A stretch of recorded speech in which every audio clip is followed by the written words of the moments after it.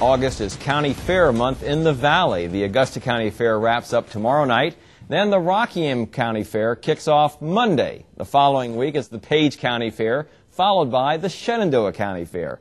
But in this down economy, how does a county fair adjust? Well, joining us now to discuss next week's Rockingham County Fair is Kern Houff, a board member and past president of the Rockingham County Fair. Kern, thanks for joining us. Well, it's nice to be here, Bob. Kern, in general, some things are recession resistant, some things aren't. County fairs in general, how do they fare when we're in a recession?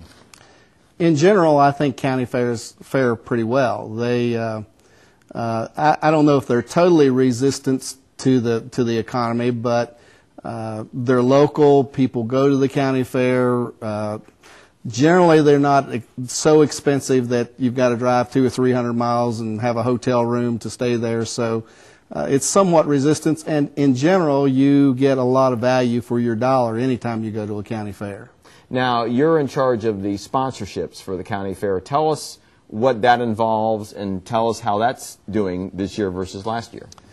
Well, I'm pleased to announce that our sponsorship is up this year, and it's a little bit surprising when I went into the year to start to get sponsorships back in February. We really didn't know how the business community and the media would react to the economy as it stood. But as it turned out, our sponsorship's up. I think that speaks well for the community. I think that speaks well for the fair that we present to our customer. And it's a total effort. I mean, a total effort from volunteers to sponsors to the media getting the word out of what's going to happen at our fair. So, but I've been real pleased, especially this year. I'm always pleased and always like what I see when I go out and I get a good response from the business community. But this year I was especially happy to see that they stuck with us. Even some of them when it was maybe a little more difficult than it has been in other years.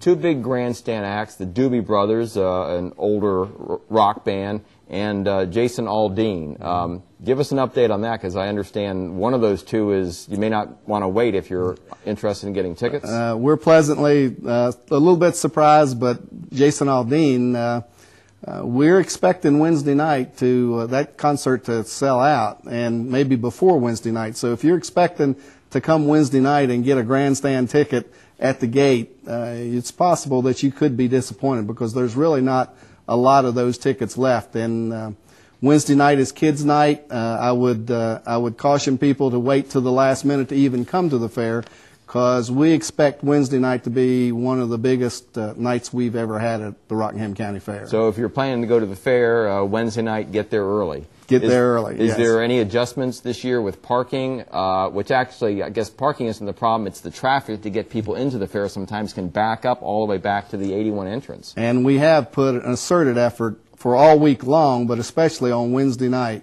to make sure that we do our very best to get people in just as quick as possible. A couple new acts that people will see this year that they didn't see last year, the free ones that come in every year. Well, Shane's Spectacular Thrill Show is going to be back. He was there a few years ago. He's going to be back. Of course, the Clydesdales are going to be there through most of the week, and that should bring be something special. And then. The grandstand acts are just the most of what we've had before.